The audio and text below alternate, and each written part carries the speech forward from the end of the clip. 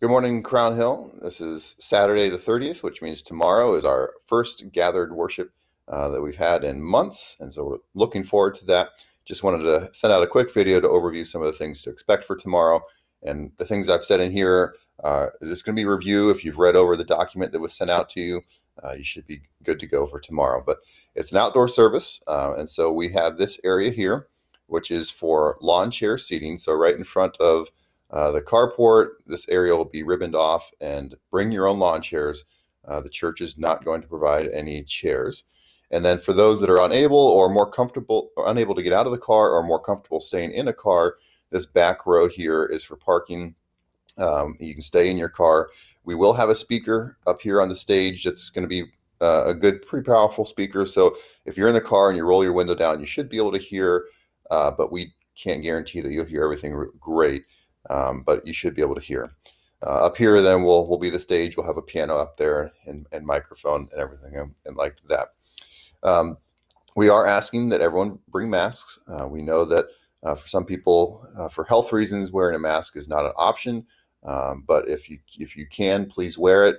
We know masks can be uncomfortable, and we know people don't like wearing them, but we're asking that people do this as a way of loving our neighbor, of being mindful that there are some people that are much more vulnerable to a sickness than others. So even though you might not have any concern and are comfortable going places without a mask, we're asking you to wear one for the sake of for other people that are gathering to worship with us on Sunday morning. You feel free to go into the church for use of a restroom, but we're asking for that to be the only reason that you go in is to use the restroom. We will not be passing out any bulletins. We won't be passing out any hymnals. We're not going to pass around offering trays. So we'll be singing familiar songs. There won't be a bulletin or order of service. And we'll have a box up front that you can go up and drop off your offerings. We're going to have a table set up here with all of the contents from the church mailboxes. So there's some things in the church mailboxes that Kelsey has put in over the months, things that have come in.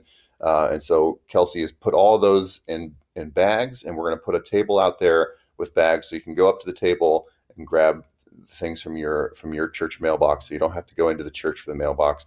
And again, don't gather around that table all at the same time. Just continue to practice social distancing.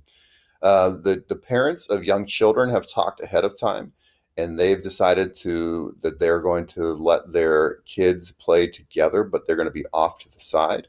So if you see the kids that are closer than 6 feet together, just know that the parents and families have talked that through, and they've come up with their own plan, and they're comfortable with that. So please allow the families to do what they're doing, and don't go over to the young kids area. The service will be recorded on video, so we're going to record it and send it out as usual. So if you're unable to make the service or uncomfortable coming to the service, you'll be able to watch later in the day when we send that out on the internet. And lastly, in my opinion, the forecast looks awesome for Sunday morning. A little bit chilly. The weather that you want to have a sweater or a jacket on. I know my opinion is different than some others people's, but just keep that in mind.